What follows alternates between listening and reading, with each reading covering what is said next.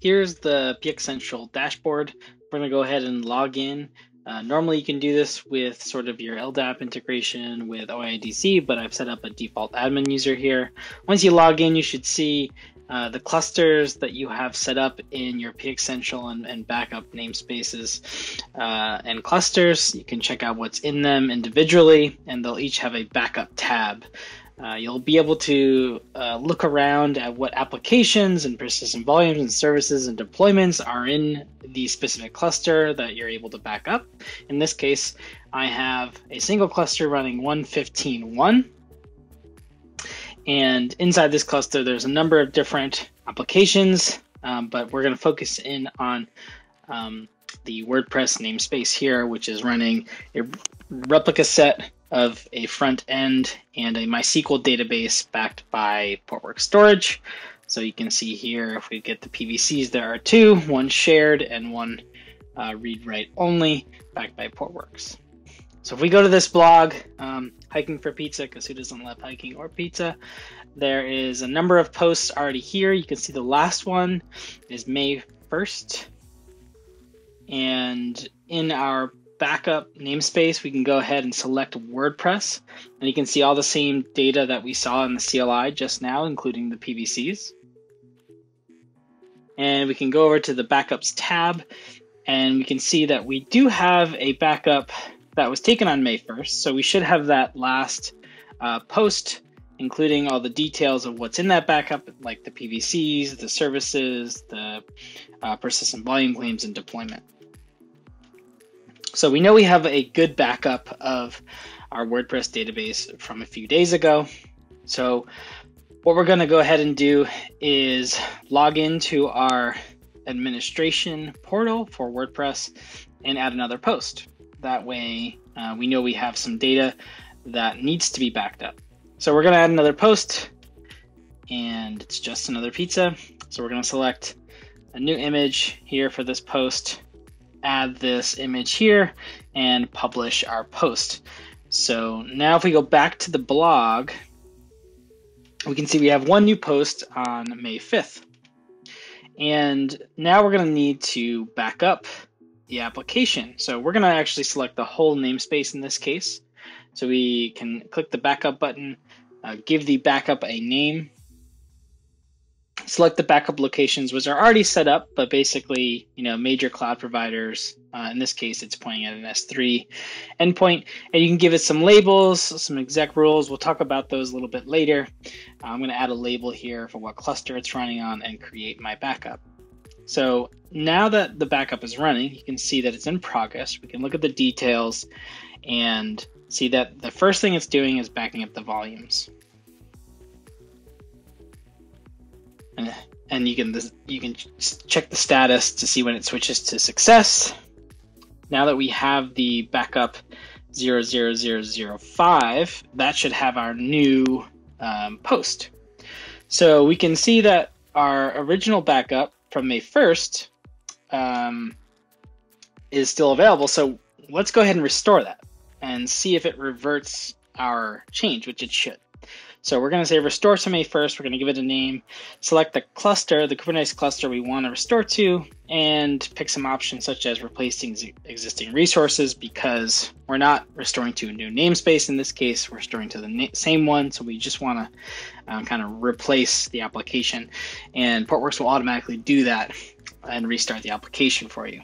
So you can see here that the restore is in progress, and soon you'll see everything kind of shut down. This is optional, right? I chose to replace the existing resources in this namespace. So now you can see it's replaced them all and everything's running, and the restore is succeeded. So now if we go back and refresh, we can see here that our new post is gone and we're back to May 1st. So that restoration, backup and restoration workflow worked great for the same cluster.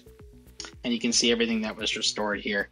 So that's great. The next thing you want to take a look at is the other applications in the cluster. So if we go back to our backup use case and go to the default namespace, you can see there's a Hello World service and an Nginx service.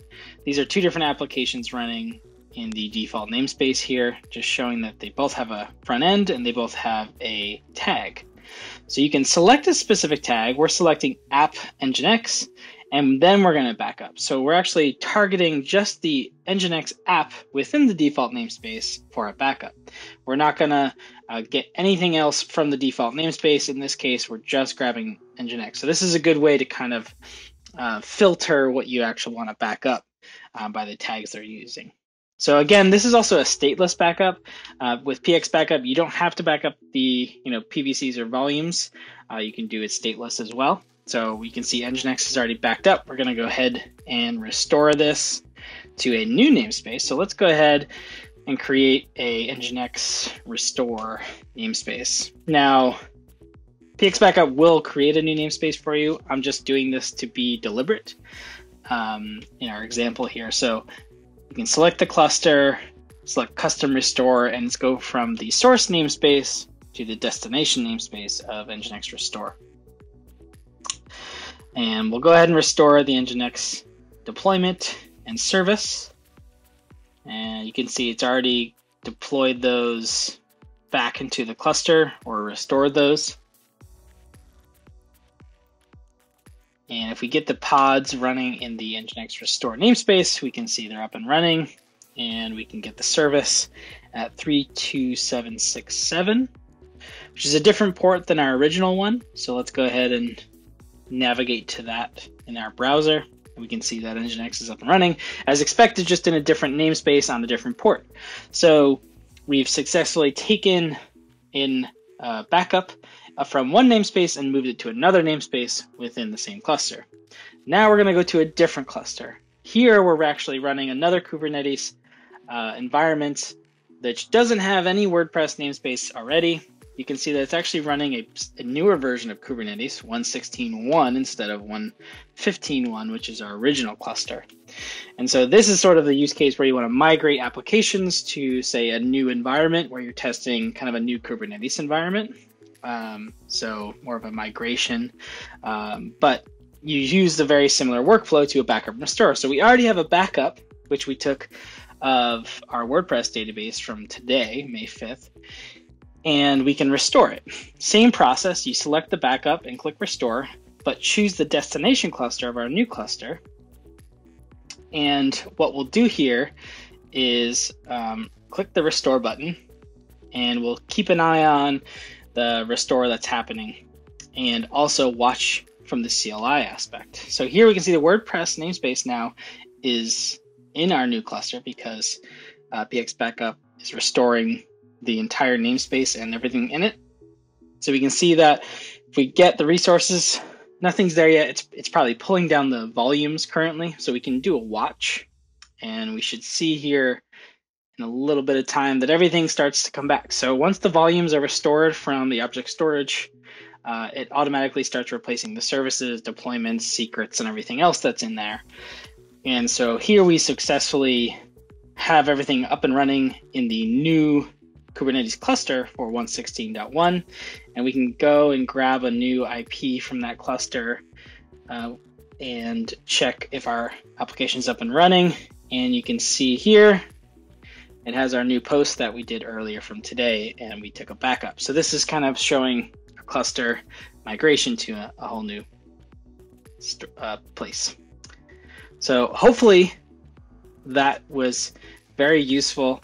I know it was quick, but it shows kind of the use cases when you're working with various clusters, whether it's the same cluster or to new Kubernetes clusters with different versions. Until next time, thanks for watching.